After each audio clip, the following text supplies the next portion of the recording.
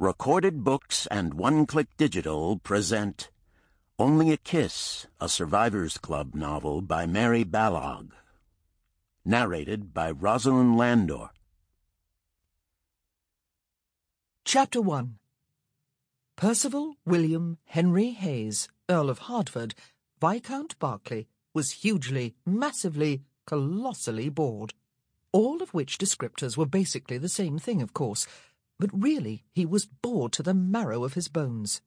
He was almost too bored to heave himself out of his chair in order to refill his glass at the sideboard across the room. No, he was too bored, or perhaps just too drunk.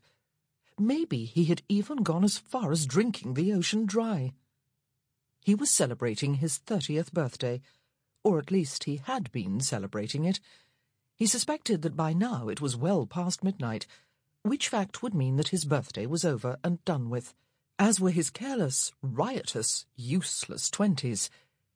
He was lounging in his favourite soft leather chair to one side of the hearth in the library of his townhouse, he was pleased to observe, but he was not alone, as he really ought to be at this time of night, whatever the devil time that was.